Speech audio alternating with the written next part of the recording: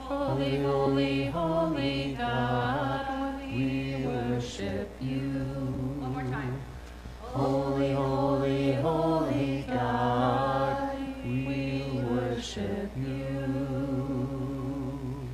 Hi, church. Good morning. Good morning. Oh, it's so good to be in God's house this morning. Have you all join us worshiping from home. I love all the energy and talk and conversation that was happening just before we started. We have a beautiful time of worship to share together today. We have Elizabeth Ryman bringing us the message. We have Cindy Newberry bringing us some word about these beautiful quilts spread across our sanctuary, a tangible, soft way to send the love of God to little ones that need it. She's going to share a little bit more about that in a few minutes. Welcome to worship. Welcome to a time to be together and lay it all down and open up that God can fill our cups for whatever has happened and whatever things have been going on in our journey. So glad that you are here to worship God. Hey, tomorrow, Vacation Bible School starts. Woo, woo, woo! And you can still be a part. There's a UPC code on these VBS cards that are on the back tables. And if you would like to sign up, you can do that on the UPC code. If you would love to help out or be an extra, Ashlyn's back there in the back. Give us a wave. Just grab her and say, I want to be there to love on kids, to just walk around and pray, to be a part of VBS. So that is Monday, Tuesday, and Wednesday nights, dinner at 5:30 and 6 to 8, our Vacation Bible School. Also, on these clipboards, the Ministry Center sign-up. First Methodist helps with volunteering at the Ministry Center in August, and the shifts are about 3 hours long, Monday, Wednesdays, or Fridays. And please take a look on here and help out in August if you can, because it is a blessing to be there and help clients get food and clothing that they need. We are doing an art and spirituality workshop on Saturday, July 16th. Rita Wallinga and I are co-hosting it. It's called Tiny Cards, and it's basically tiny cards with big messages of love. So come and make some tiny greeting cards. We've got all kinds of materials to do it, and make something lovely for yourself or someone else. That's Saturday, July the 16th, 9 to noon. It's even come and go. You don't have to block the whole time out. A quick promo for Shrek. Christine's got her Shrek t-shirt on. Today at 2 o'clock is the matinee and final performance of Shrek the Musical at Maryville High School Performing Arts Center. We've got a bunch of folks from our congregation that are involved, so come on out at 2 o'clock and enjoy that. All right. Hey, there is joy in the house. Let's begin with our vintage joy. Rise to your feet in your body or spirit, however you can lift up your face to heaven. And as the acolytes come forward bringing the light of Christ, we thank you and bless you. 2, 3, 4.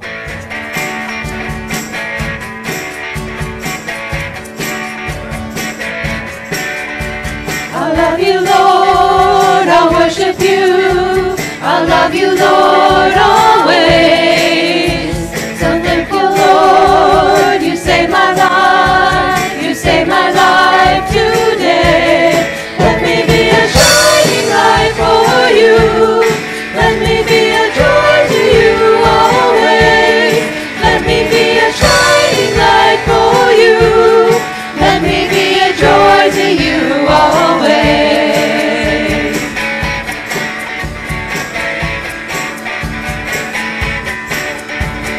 Lord, I love to bring to you the honor due your name.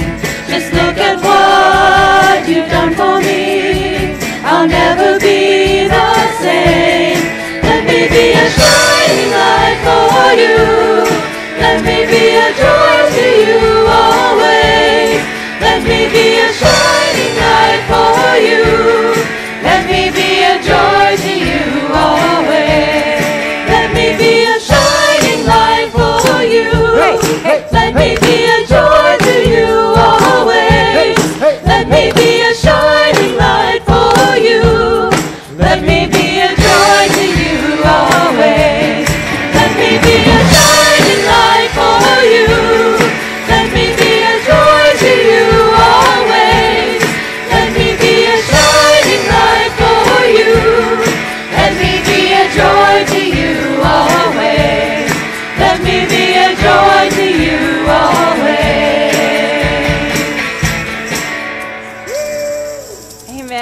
Hey, Jeff, I love it when you go, hey, hey. I feel like the Spirit just like jumps up when Jeff goes, hey, hey.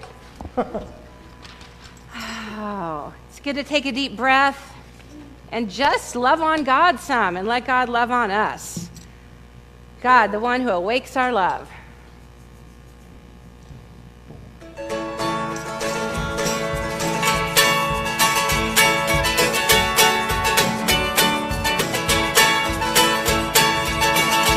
I've been walking through this life, feeling empty on the inside, just when I thought my hope had died.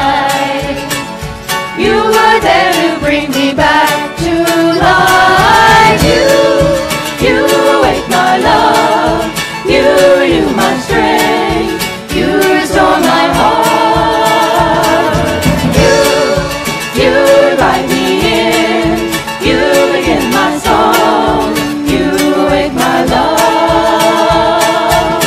I was a cold and heavy heart, I was desperate for a new start.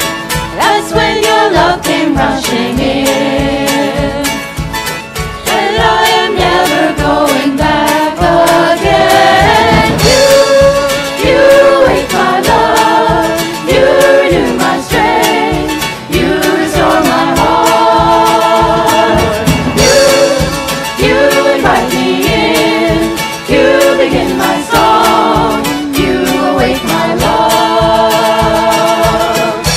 Every burden lifted, every sorrow you washed away, you turned in ashes to glory and fill my life with singing. You awake my love, you renew my strength, you restore my heart. You invite me in, you begin my song, you awake my love. You awake my love, you renew my strength, you restore my heart. You invite me in, you begin my song, you awake my love. You awake my love, you awake my love. Oh, that was good. Well done, everybody. Our worship series is Write Your Story, and it's about bearing witness to God's story that's part of our story and ours that's entwined with God's. So we've been singing this Christmas song, Make Room in your heart.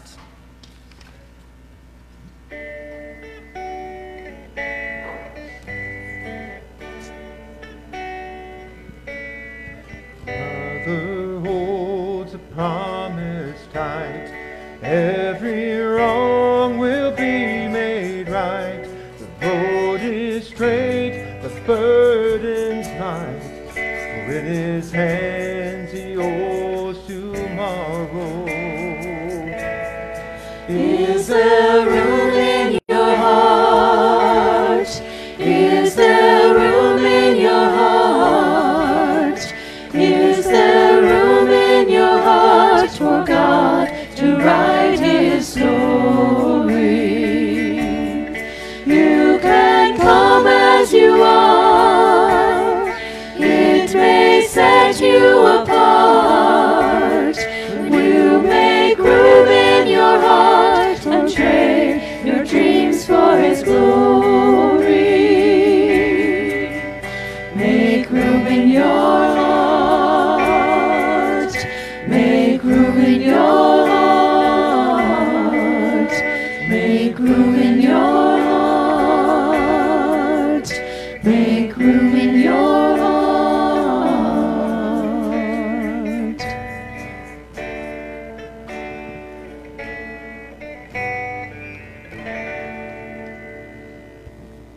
Amen.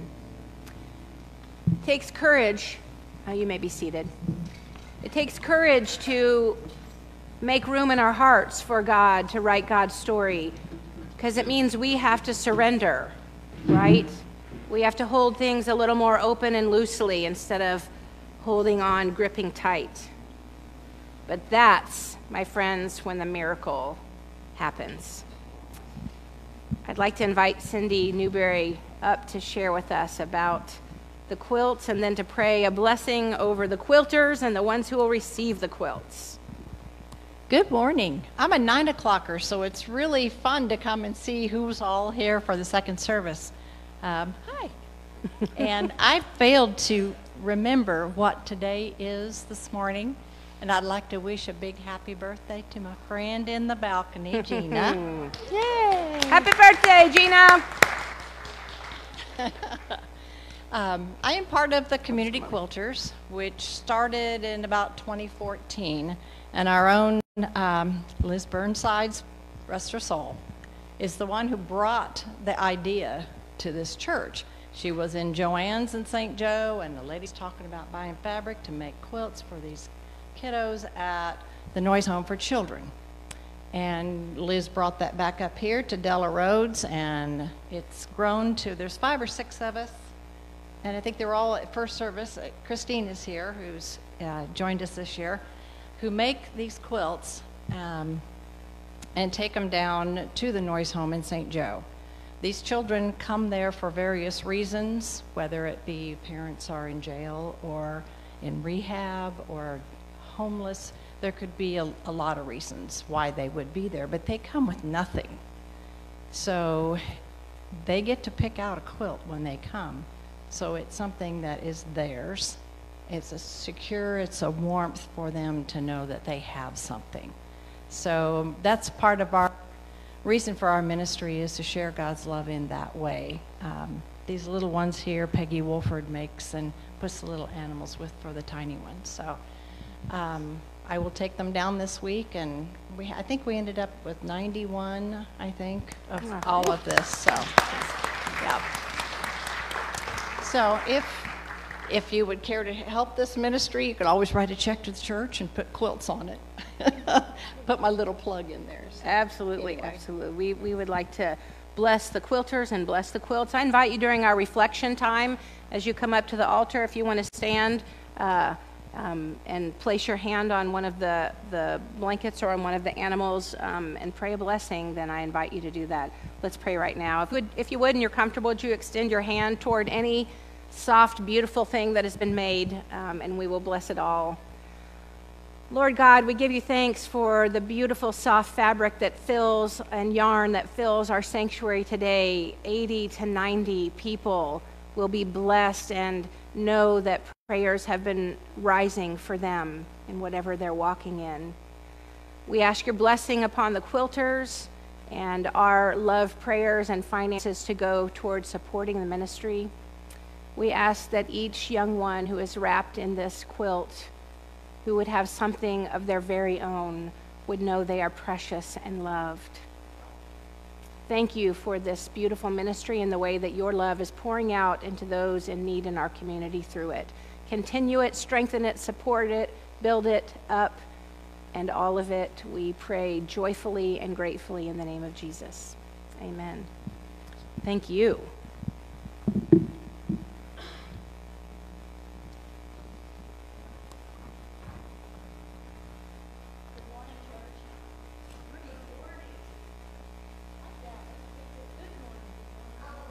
Hallelujah, praise the Lord. Testify, am I on? I'm here to share before Wendy does pastoral prayer. Sometimes I think it's important for pastoral leadership to speak to the things that are going on around us in our world and in our nation, for the fears that we have that rise up in us. And Wendy said something very important in that prayer for all these beautiful quilts that we as the church, we as those who step into ministry, we have the responsibility to walk with others in their time of need. And so over the past few weeks, when this conversation on abortion came about, I think sometimes we shy away. We don't want to talk about it from the pulpit, and we just hope that sometimes these conversations go away. But I want to come to you today as we come forward in our time of prayer and reflection. I want us to remember that we are the body of Christ, and I know you're here because you are a member of the body of Christ. And being a member of the body of Christ is something that we do together, and that we stand together. Last week I brought a reading from the book of social principles that comes out of our book of worship about peace with justice. And I want you to know, and I'm not going to read this, I want you to go out and Google it and research it, because I want to open the door for us to have conversation. But the 2016 Book of Discipline has a section in it on social principles, and paragraph 161K is about abortion and where the church stands on its thoughts and processes. And it really comes down to this understanding that the beginning of life and the ending of life are God-given boundaries that are a part of our human existence. But it goes on to say that we are equally bound to respect one another and to walk together in relationship with one another. Because I want to tell you, friends, I would be wrong as your pastor if I closed the door on someone who needed to have the conversation about making a decision such as abortion, life-changing decisions. We are the church. We are the church of Jesus. Jesus, who was the most socially compassionate person that ever walked this earth.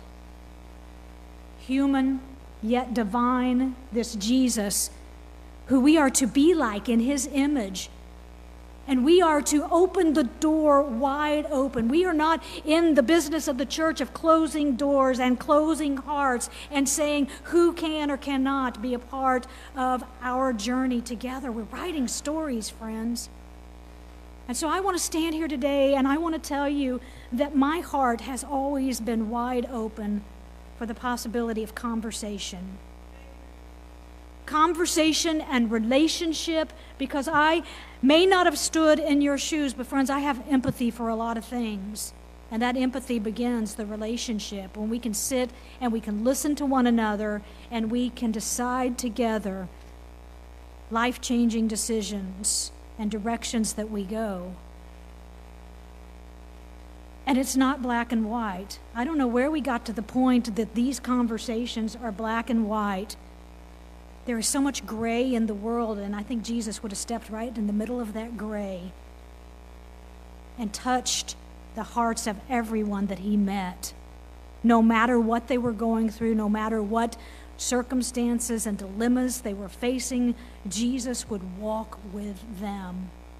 And I pray and I hope that we are a church, friends, that is willing to take away any judgment, to take away any opportunity of choosing sides, and look into the eyes of the people that we get to love together with in this community and hear what they have to say so that hope meets them at every corner they turn. I also want to say my office is always open for these difficult conversations. Whether it's on the side of human sexuality, whether it's on the side of abortion, and you don't have to agree with me and I don't have to agree with you, but my office is that place of love.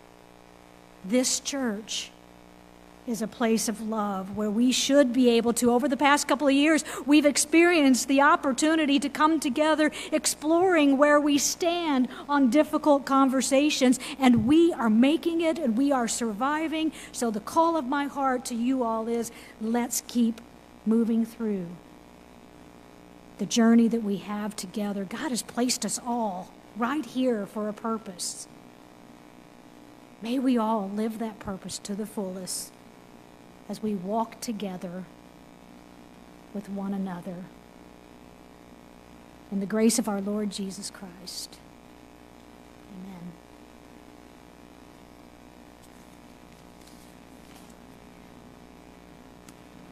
You bow your hearts in prayer with me.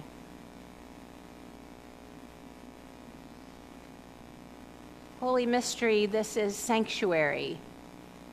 It is safe, a safe place. It is reprieve from the storm. It is brothers and sisters coming together to love one another. God, you see and know us. You have created us. We are rich. We are diverse. Our ideas, our convictions are wide and deep and strong and colorful. And you don't ask us to all agree on everything. That's not what you preached. But you do ask us to love one another well. And when we look in one another's eyes, we are so much better at loving each other well. So make us a people willing to have the hard conversations, to be present with one another, to listen to one another. May respect for all be the way that we live. May grace for the other who is different than us be the way that we speak. May joy and hope be the song we sing over one another, because we are all just making our way and doing the best that we can. And you're a God that's right in the midst of us, making that journey, loving us as we go. And that's the most important thing. So wherever we are today, in joy, in grief, in anger, in frustration, in lethargy, in tiredness, in silliness, wherever we are, thanks that you're there with us and you're here with us. We give you our glory, our thanks, and our praise, because it is due your name for who you are and what you do in our lives. May we be bold to bear witness to that and tell our story and how you're a part of it. In the name of Jesus, we ask it. Amen.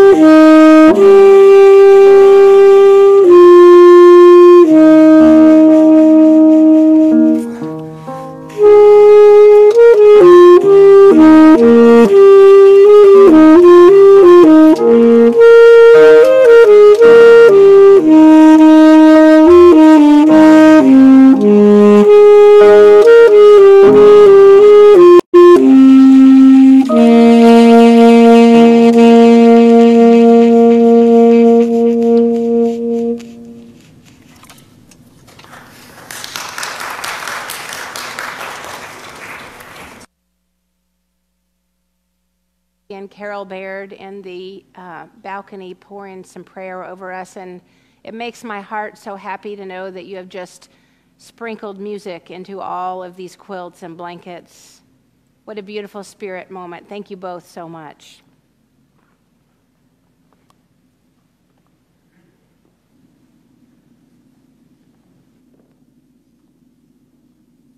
Good morning. Today's scripture reading is from Luke 8, verses 40 to 56, where a girl is restored to life and a woman is healed. Now when Jesus returned, the crowd welcomed him, for they were all waiting for him. Just then there came a man named Jairus, a leader of the synagogue. He fell at Jesus' feet and began pleading with him to come to his house, for he had an only daughter, about 12 years old, and she was dying. As he went, the crowds pressed in on him. There was a woman who had been suffering from a flow of blood for 12 years, and though she had spent all she had on physicians, no one could cure her. She came up behind him and touched the fringe of his cloak, and immediately her flow of blood stopped. Then Jesus asked, "Who touched me?" When they all denied it, Peter said, "Master, the crowds are hemming you in and pressing against you." But Jesus said, "Someone touched me, for I noticed that power had gone out from me." When the woman realized that she could not remain hidden, she came trembling and falling down before him. She declared in the presence of all the people why she had touched him and how she had been immediately healed. He said to her, "Daughter, your faith has made you well. Go in peace." While he was still speaking, someone from the synagogue leader's house came and said, "Your daughter is dead. Do not trouble the teacher any longer." When Jesus heard this, he replied, "Do not be afraid. Only believe, and she will be saved." When he came to the house, he did not allow anyone to enter with him except Peter, John, and James, and the child's father and mother. Everyone was weeping and grieving for her, but he said, "Do not cry, for she is not dead, but sleeping." And they all laughed at him, knowing that she was dead. But taking her by the hand, he called out, "Child, get up." Her spirit returned, and she stood up at once, and he directed them to give her something to eat. Her parents were astounded, but he ordered them to tell no one what had happened.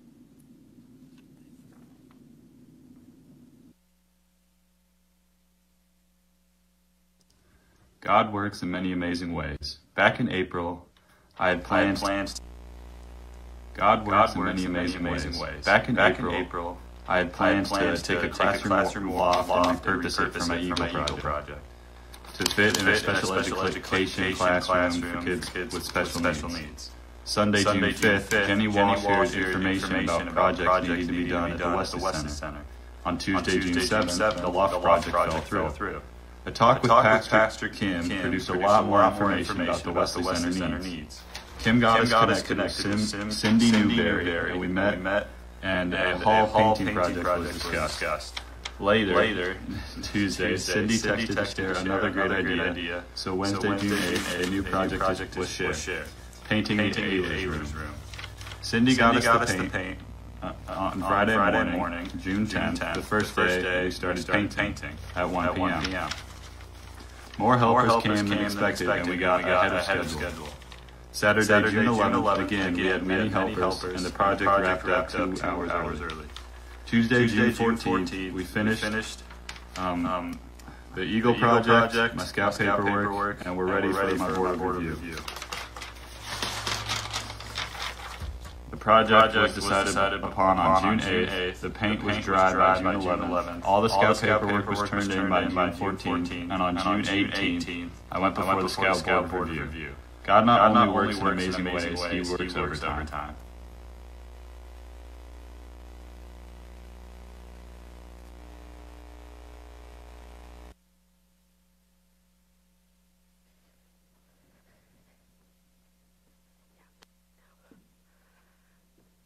Good morning.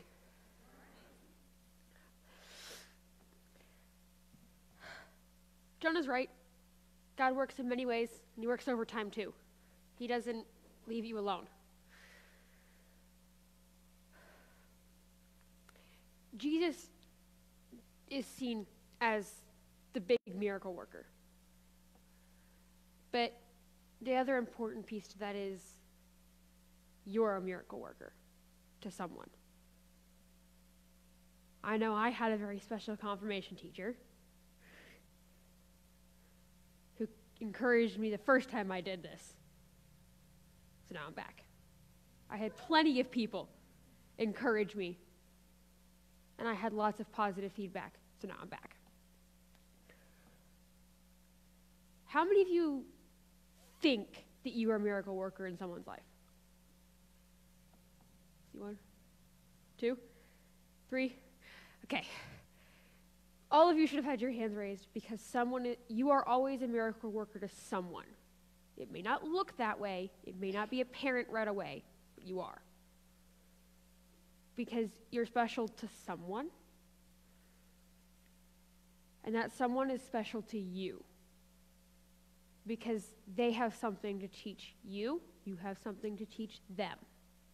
You have a story to share, which is your testimony. God gave you that story to share it, and he will tell you when, where, and how.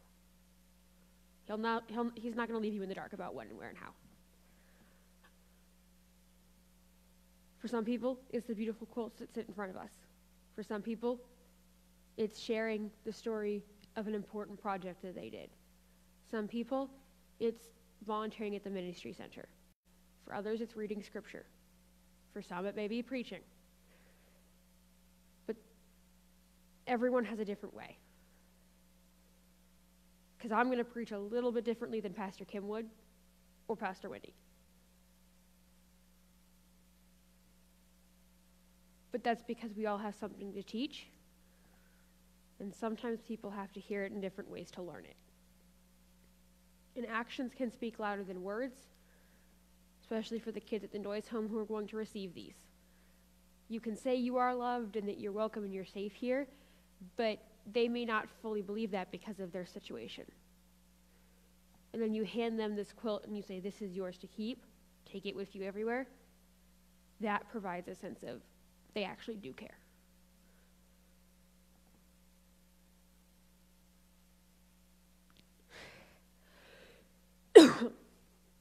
Oh, that was loud. Your story is important, and God will tell you what that story and that testimony is. You just have to look and listen. I think we forget to listen. So you need to slow down and listen, because it's not always loud and clear what he has to say.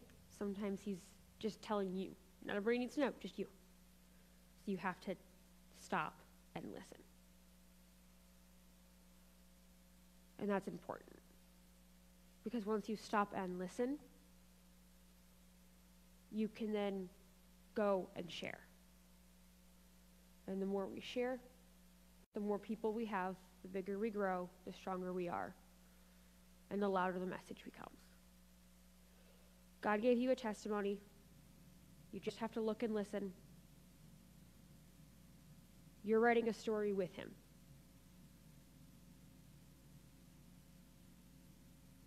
So share it with people. Don't think that your story is any less important than anybody else's, because it's just as important. Everybody has something to share and teach. So every day, go out and teach somebody something new. Because God gave you skills for a reason, to teach somebody. And that's important. Just look and listen, and he'll give you the words to do. He'll give you the words to say, the actions to do, and it will all fall in place. Thank you.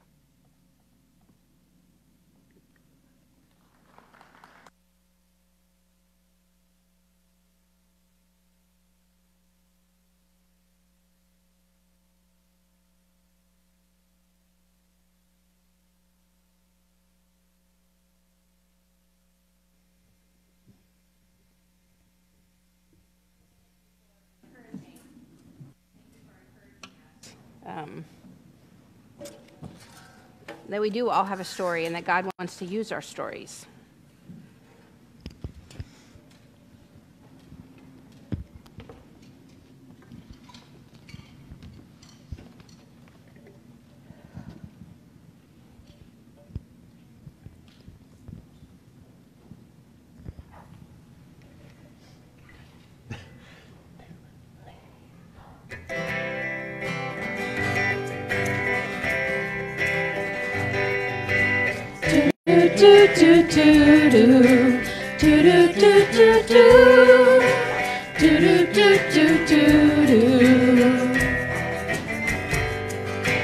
Brother, lay your head down. Sister, don't you know? Ain't no rest in worry. Troubles come, troubles go. I have seen the sparrow. I have watched her fly. No, she does not worry. Tell me, why should I? Hold on, love. Things are gonna get better. Things are gonna get better. I know it's hard. Hold on, love. Things are gonna get better. Things are gonna get better. I know they are. Do do do do do do do do do do do do do do do. I have seen the lily dancing with the wind, open to the sunshine, open to the rain, dressed in all her beauty, given what she needs. If I listen closely, I can hear her sing too. things are gonna get better. Things are gonna get better. I know it's hard. Hold on, love. Things are gonna get better. Things are gonna get better. I know they are. Hold on, love. Things are gonna get better. Things are gonna get better. I know it's hard. Hold on, love. Things are gonna get better. Things are gonna get better. I know they are. Do do do do do do do do do do do do do do. Friends of God, let us go out with joy for young people with a passion for Christ in their hearts, for brothers and sisters, and for the stories we have to tell one another. Let us go in joy and hope. Amen.